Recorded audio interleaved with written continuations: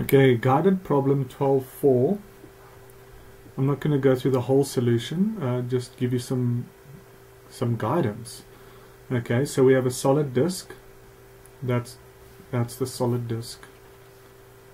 Okay, that guy's the solid disk, obviously, and that's the hoop.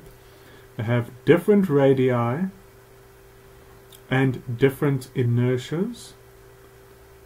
Okay, different radii and different inertias. And they are set near the top of a ramp and then released. The ramp is inclined at 4 degrees and it's 1.8 meters long. Which object reaches the bottom first?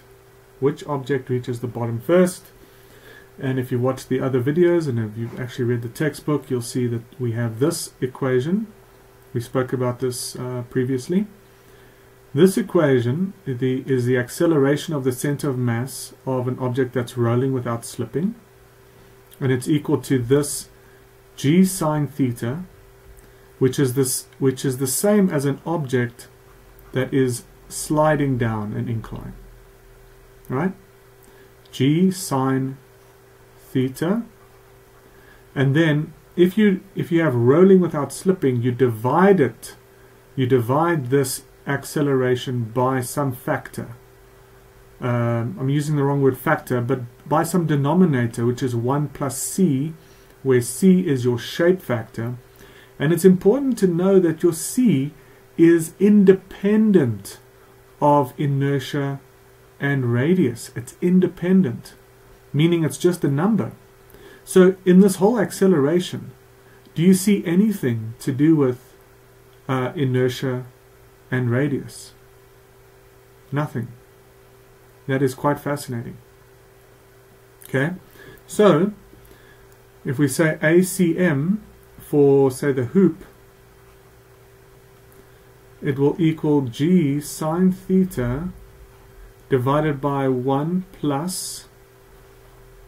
Now, what is your shape factor for a hoop? If I can try to... Okay, so here we have a hoop.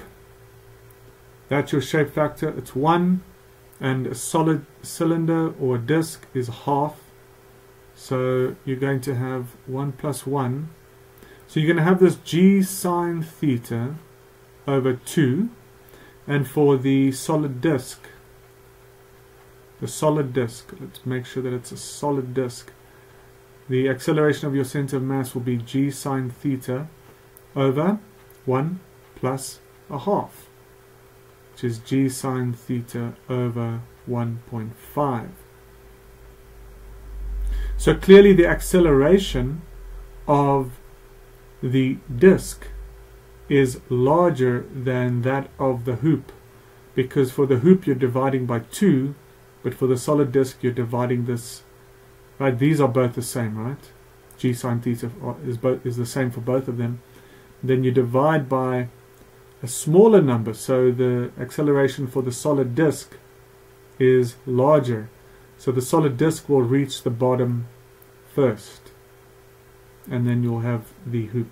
So B, after the first object reaches the bottom, how many seconds pass before the other object reaches the bottom? Okay, so this is just in what we were used to before, is if you've got the acceleration now of the center of mass, then you can just use these kinds of equations. V final is V initial plus AT. V final squared is V initial squared plus 2A delta x. Right? I was able to solve the time using these two equations. So what is the V initial for both of them? It's 0. And you've got your two. First of all, you need to calculate what these actual accelerations are. So step 1, calculate the acceleration for the hoop and the disc. Now you've got these values. You've got your delta x, right? Which is 1.8. This is 1.8. And you can solve for your V finals for both of these and then work out your times. Okay? So I think I've given you enough information there to solve it. Cheers.